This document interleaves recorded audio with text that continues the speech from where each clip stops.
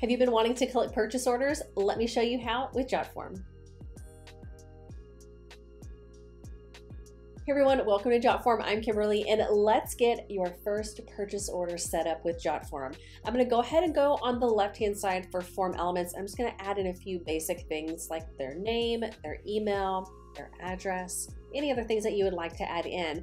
But for the purchase order, up at the top in the middle, we have payments, and I just like to search for it.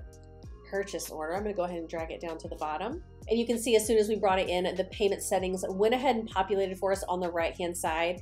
So we get to choose our currency, and we also get to choose what type of payment we're going to do. So do we want to sell products, subscriptions? Do we want to collect donations? For this, I'm going to go ahead and leave it on sell products. From here, I'm going to go ahead and click the green continue button. And this is where we can create our product. So I'm going to go ahead and click on create a new product. Let's do a test product. We'll say it is $1. If you want to enter a description, we can. If you want to choose images, you can. Then back up at the top, we have some other options that we can play with. We want to add a quantity selector, so allow multiple quantity purchases. We can do that. And if we want to add a product option like shoe sizes, you can do that here as well. And then if you want to do some type of stock, you can enable some stock control here as well.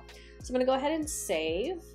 I'm going to hit the back button, and so there is our test product. I'm going to go ahead and add one more test number 2.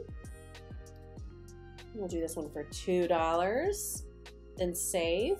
Now, as you can see, there's no way for them to submit payment because this is a purchase order. This is going to allow you as the Jotform creator to identify how you would like to charge them for these items. Whether it is a check or through PayPal outside of Jotform, you get to choose that. If you have any questions on how to create your own purchase order within Jotform, let us know, and I'll see you next time.